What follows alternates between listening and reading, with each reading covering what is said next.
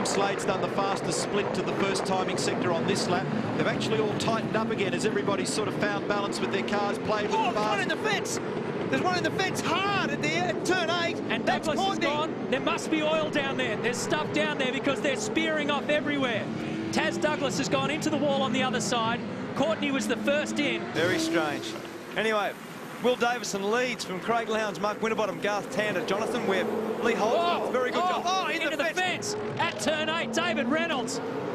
Massive contact and keeps going. Now, some are going to take a punt here and some will come in for fuel. Who's going to be game? Because it's play the risk game, but I wouldn't play the risk game. James Courtney's about it. Oh no! He's in the fence! They're both in the fence! They're all in the fence! Unbelievable! Top 3 in the fence. Van Gisbergen goes as well. Suddenly, Whincup has managed to keep going. Courtney's desperately trying to go within the fence. That's stupid. I said it 15 seconds. Top of our com box here into pit lane is extraordinary. They have to put the safety car out because at the moment the guys won't even know they were like, hey, he's in the fence! He's in! That's Courtney! There was no way he could get that car turned. Safety car scramble, safety car scramble.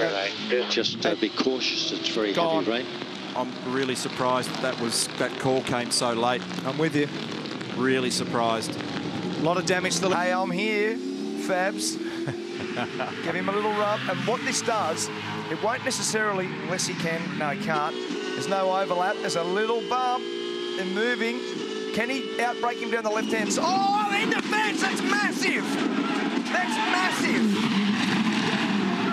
This is going to be a big, big incident. The safety car out, Tander and... Because Luke Youlden was caught at turn 2 and 3. They're all bumping each other as they come up this amazingly... Oh, pump! He's in the fence. He's in the fence.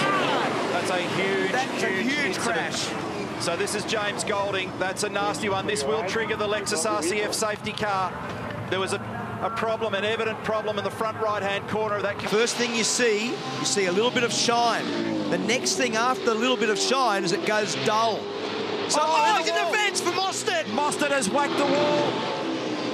He's done it before. Unfortunately, he's done it again. No grip out there. Slick tyre. Car number 55, Chaz Mostert, and he's now in the wall for the second time.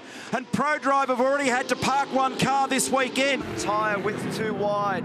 The turning and in the fence for Courtney. And they've just told him on the radio, pit this lap if you need to. He's absolutely going to need to. The front Reynolds is opening up the gap. Oh, and Frosty's in the wall. This is going to trigger a safety car.